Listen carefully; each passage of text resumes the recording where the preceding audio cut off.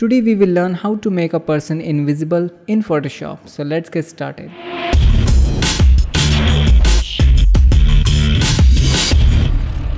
Okay, I choose this image, but you can see it's not an easy task to remove the person completely from this image. But we will make it easier by following a step-by-step process. And I am sure after watching this tutorial you are also able to do this. First we will try to remove the head portion, then the left hand, and after that the right one.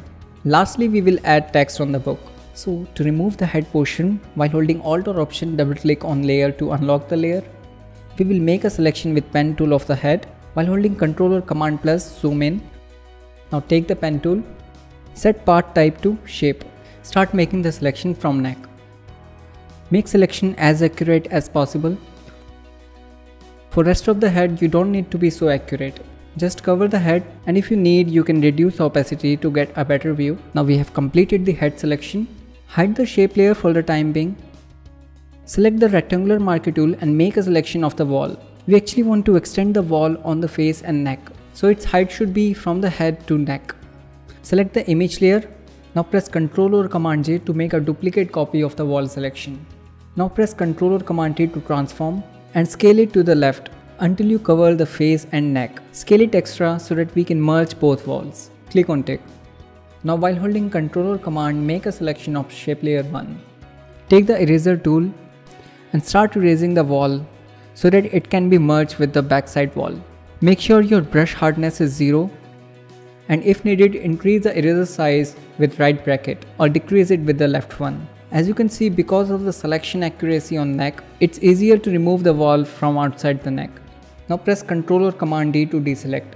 Now both walls are completely merged with each other, like there is no head on this body from the beginning. But the clothing is also looking very weird on the neck. So to resolve it, unhide the shape 1 layer and press A, then Shift A to select Direct Selection tool. A is actually a shortcut of Path Selection tool, but to switch between Direct Selection tool, you need to press Shift A. Now make a selection only on the head, not on the neck. Now press Delete to delete the selected points. Type P to take the pen tool. Now while holding Alt or Option, click on the ending point of the path and make the selection complete. Make selection in a way that it look like a t-shirt. We are actually going to fill this area with the same cloth of this t-shirt. And this selection will work as a mask. So rename it this layer as mask and bottom layer as wall.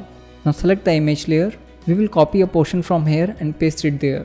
Take the ellipse marquee tool, make a selection of the t-shirt. Now press Ctrl or Command J to make a duplicate copy of the selection. Press V for move tool and move it over the neck. Drag the layer 1 on the top. Now stretch it to the right to cover the whole neck. Click on tick. While holding Alt or Option, click in between mask and layer 1. Now the image is clipped with the mask. Select the mask layer and increase its opacity to get a better view.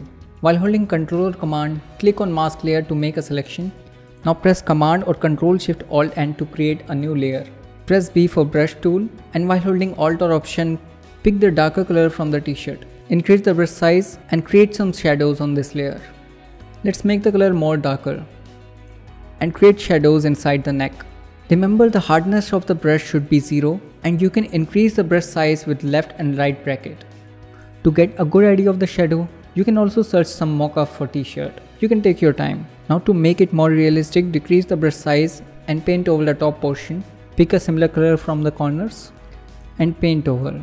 We are actually trying to create a depth on this portion because right now it's looking too flat. Now take the eraser tool, decrease the size and paint over on the edges. It's not looking too flat now. Try to merge it with the sides as well. To do this, while holding Ctrl or Command, select all neck layers and press Ctrl or Command E to merge them. Now zoom into the right side of the neck and take the rectangular marquee tool and make a selection. Click on Warp on the header, then drag the mid portion over the right. Click on tick. Take the eraser tool and erase the overlap portion. Also this black border line. On the left side, we will repeat the same process. If you want to merge two things in a specific area, this method is really great.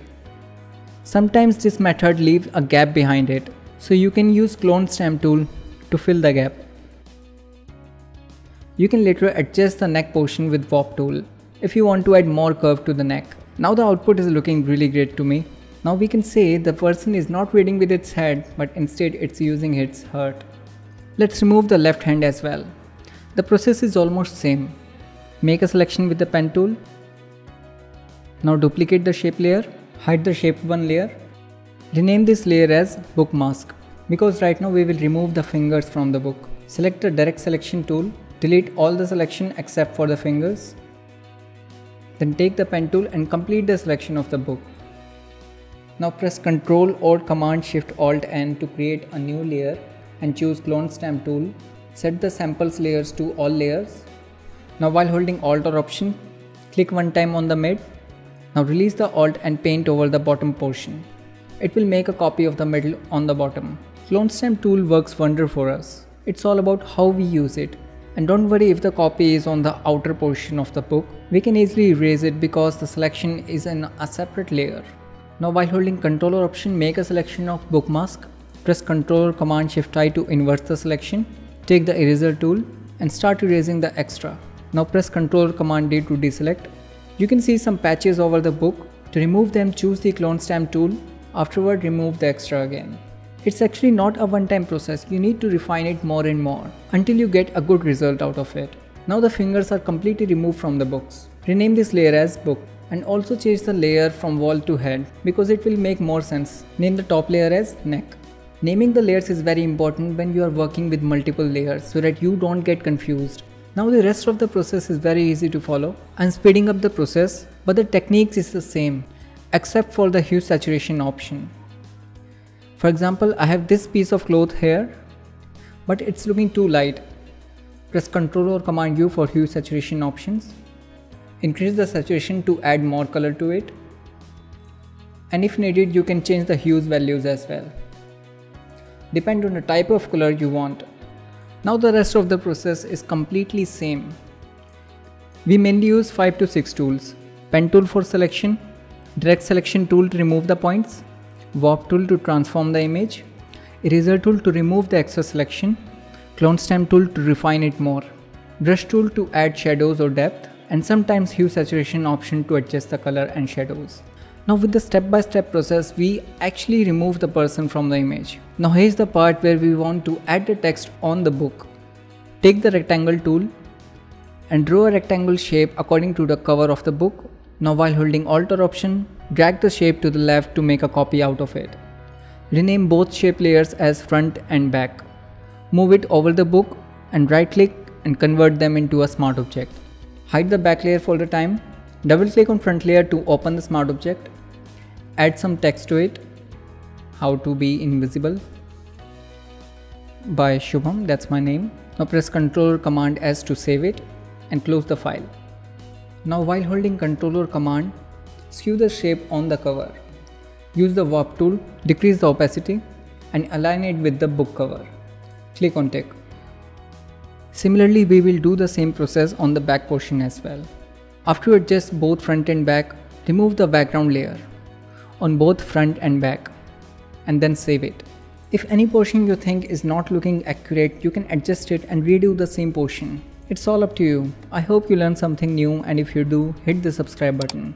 And let me know in the comment section how was the tutorial. My name is Shubham. Thank you so much for watching Graphic Ahina. Let's meet on another great tutorial. For the time being, goodbye.